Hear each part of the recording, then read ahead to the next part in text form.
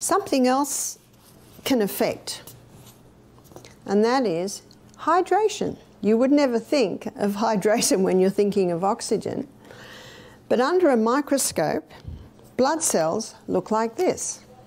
They're moving around. They're moving it around at an incredible rate. But if someone's dehydrated, the blood cells clump. It's actually called rouleau.